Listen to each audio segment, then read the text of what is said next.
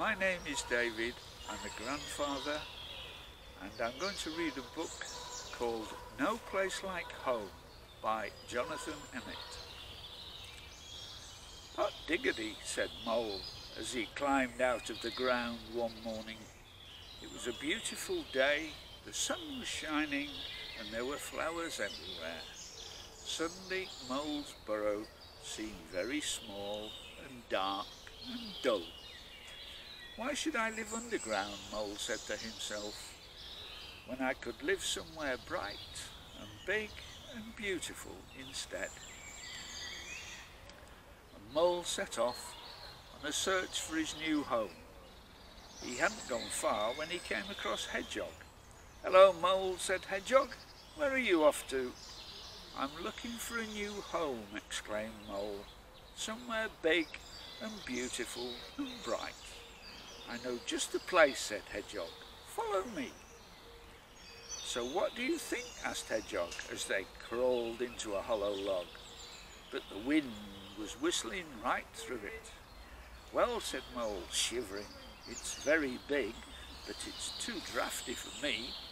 I want somewhere a little more snug." Mole and Hedgehog had just crawled out of the log when they saw Squirrel. "What's up?" said Squirrel. "I'm looking for a new home," exclaimed Mole. "Somewhere bright and beautiful and snug," added Hedgehog. "I know just the place," said Squirrel. "Follow me." "What do you think?" said Squirrel as Mole clambered into an empty bird's nest. Mole tried to feel at home in the nest, but he was afraid of falling out. "Well," he said, "it's very bright, but it's too dangerous for me. I'd like somewhere a little more safe." Hedgehog, Squirrel and Mole had just climbed back to the ground when Rabbit came bounding up. "What's happening?" said Rabbit. "I'm looking for a new home," exclaimed Mole. "Somewhere beautiful and snug," added Hedgehog. "And safe," added Squirrel. "I know just the place," said Rabbit.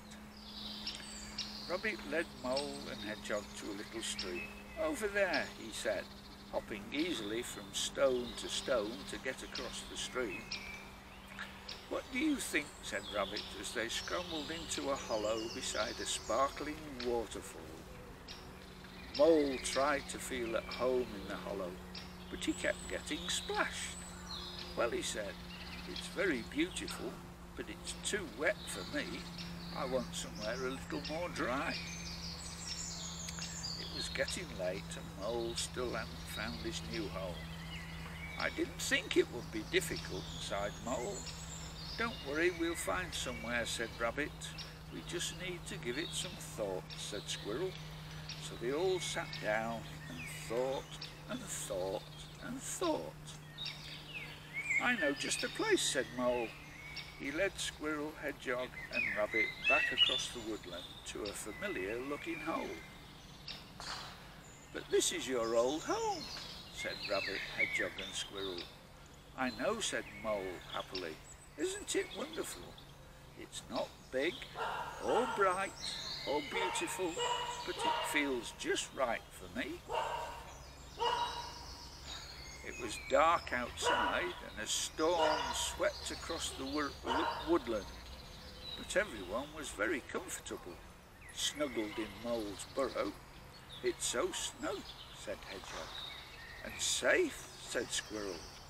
"And dry," said Rabbit. "Yes," said Mole contentedly. "There's no place like home."